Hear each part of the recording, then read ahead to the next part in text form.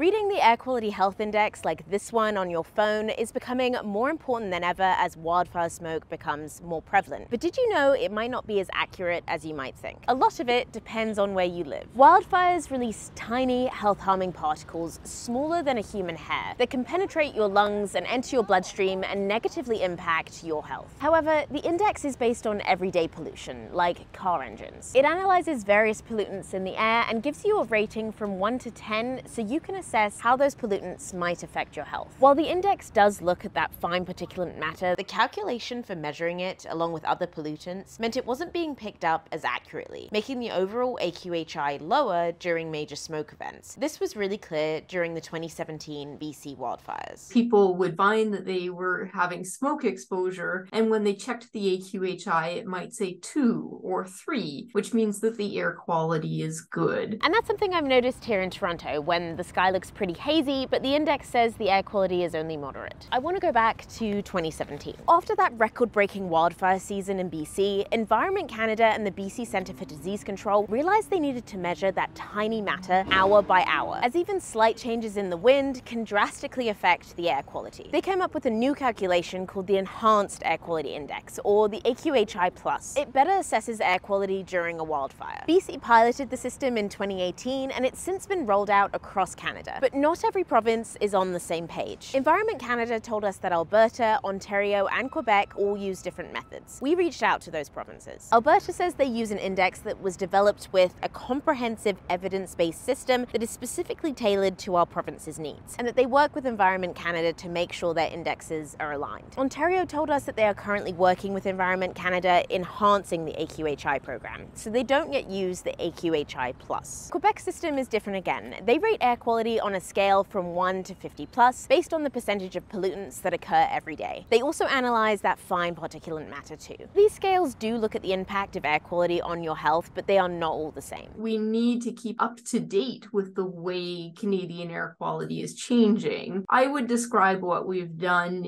in BC as maybe a band-aid solution until nationally we have the conversation necessary to think about what the AQHI needs to be into the future. Do you have questions about how wildfire smoke is affecting you? Let us know in the comments.